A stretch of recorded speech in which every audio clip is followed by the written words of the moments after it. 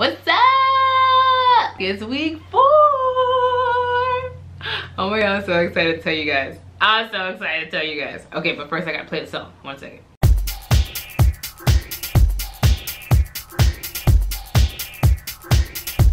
So I'm pretty sure last week I predicted that I was gonna be like 215, 214, something like that, right? Right. So first of all, like, I don't know if it's because of the fruit or not, but this round has been way more consistent with the losses. Like last round, I lost like 10 pounds the first week, which is the same that happened here, even though I didn't have all that crazy loading weight the first time. But then after that, it was like 4 pounds, 6 pounds, or 3 pounds, 7 pounds. Like it kept equating to 10 pounds every 2 weeks after that first week, but it would be so like flippy floppy. And this time it's like 1 pound within each other pretty much, and it's like so cool because I feel like if it continues this way, first of all, I'm definitely gonna hit Wonderland. I think if the weight loss doesn't slow down, I should probably be around 190 when this is over, possibly the 180s. I'm gonna lose my mind if I end up in the 180s. Like I'm gonna lose my mind when I get into Wonderland regardless, but like my projection, I did some math, right? My projection is definitely saying the lower to mid 190s. If I hit the 180s, I'm gonna have to show off and show out. Definitely. But still like stick to, you know, my lifestyle change. But definitely probably wearing some outfits I haven't worn in a long time to places unnecessary, like, you know, the dress I used to wear to the club. I might have to wear it to the grocery store just so that I can show the world, look what I did. I'm almost skinny, y'all. Like, I don't know. I feel some extraness brewing depending upon where I end on that scale. Another experiment of mine has been sugar-free whipped cream, which I find at the Walmart.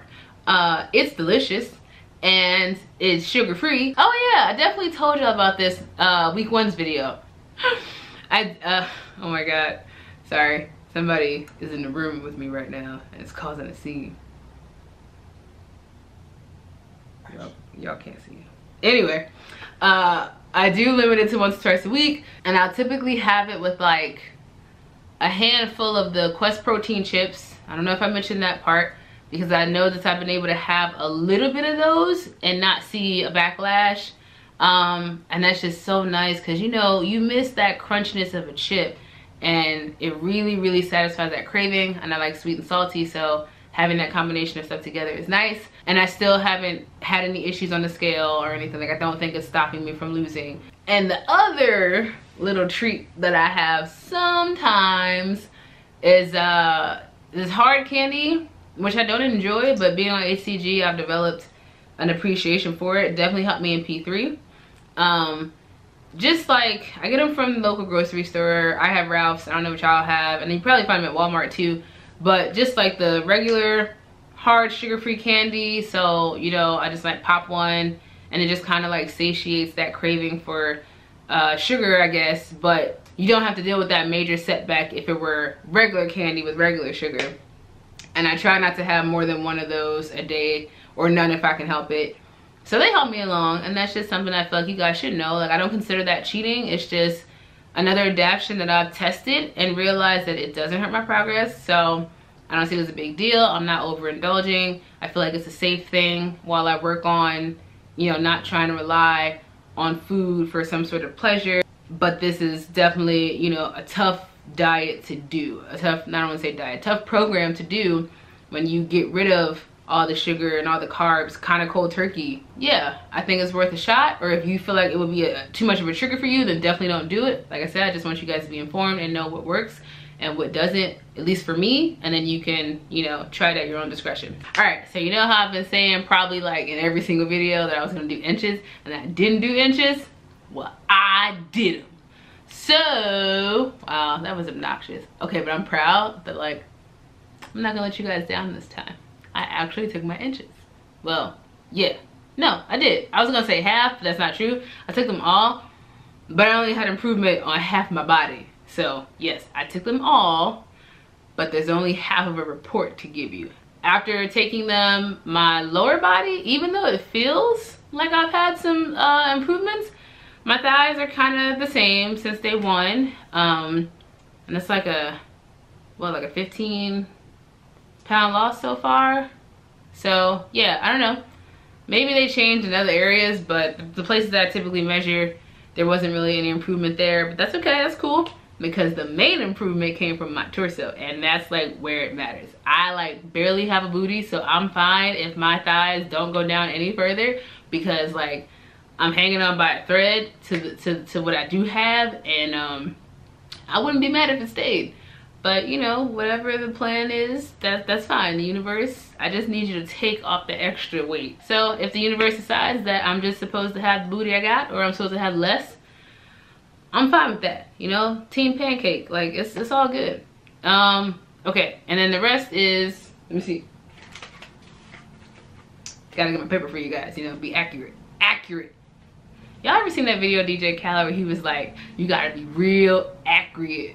I die every time I watch that, because he was talking about one of his methods of success and how important accuracy is, and then he said it wrong. No shade, I understand that he doesn't pronounce everything correctly. I love DJ Khaled, but for that moment to happen was just the best hysterical moment ever. Love that guy. On the smallest part of my waist, I lost 1 inch, which is absolutely fantastic.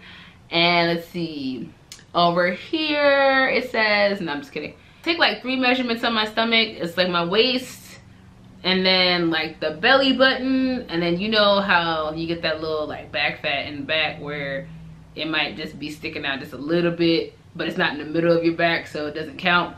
I count that too. That's my lower belly, right? So that one lost, 1 inch. So pretty much all around my torso, I lost 1 inch in several different areas, which is kind of cool, because I just, like, that's one of the magic things about HCG to me. Like, you lose the inches in the trouble spots, and the gut is like the worst of them all. Like, that's the main thing. You lose all that weight, and then you still have your little, you know, your belly. So it's really awesome that I've lost 1 inch kind of all over. Even like the brow line, same thing. On my brow line, I actually lost like 1.5 inches. So I'm happy with that, you know. Like I say, every time, the goal of this thing is to look thinner. Like, that's what I want. I don't really care about the number on the scale. I just want my clothes to fit better, and I just want to, you know, feel and look thin, and that's fine with me. So yeah, it's been a good week. I'm excited. I definitely feel like I'm gonna get to come back to you guys and tell you I'm in the 210s in the next video, as long as it stays consistent. And if not, that's cool too, but I want the 210s. All right, I'm rambling, I'm sorry, I'm gonna go. Thank you for watching as usual. I'm watching y'all's videos. I actually carve out special time during the week to watch y'all's videos. That way I'm an active participant of the YouTube society. That's me. I feel like I should have a gold star right here. Come on, make a gold star up here. See, that's the active participant star. All right, well, I'm gonna go now. See you next week. Bye. See you.